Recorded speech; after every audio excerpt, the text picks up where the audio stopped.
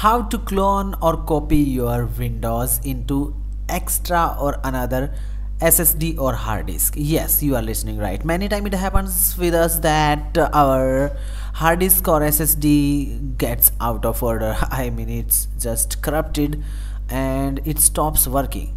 Then we think that if we have a copy of that internal window, then we can just replace and start using our laptop or computer again. So how we can do so? First of all, we have to install or download a Disk Genius software from internet that is totally free, and after that what we have to do, check it out in front of you.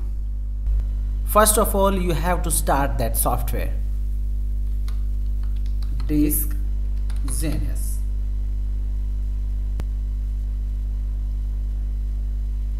Go to OS migration.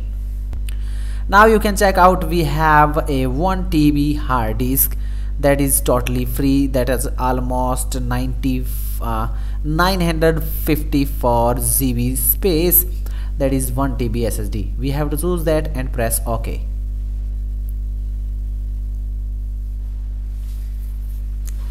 Now how much C space you want? That is in my scenario it's 209 GB. The same partition will be automatically followed if you don't want to increase it from over here. That one is over here. If you want to increase and decrease, you can do it yourself. Now click on start. Okay, hot migration. It will take a little bit of time.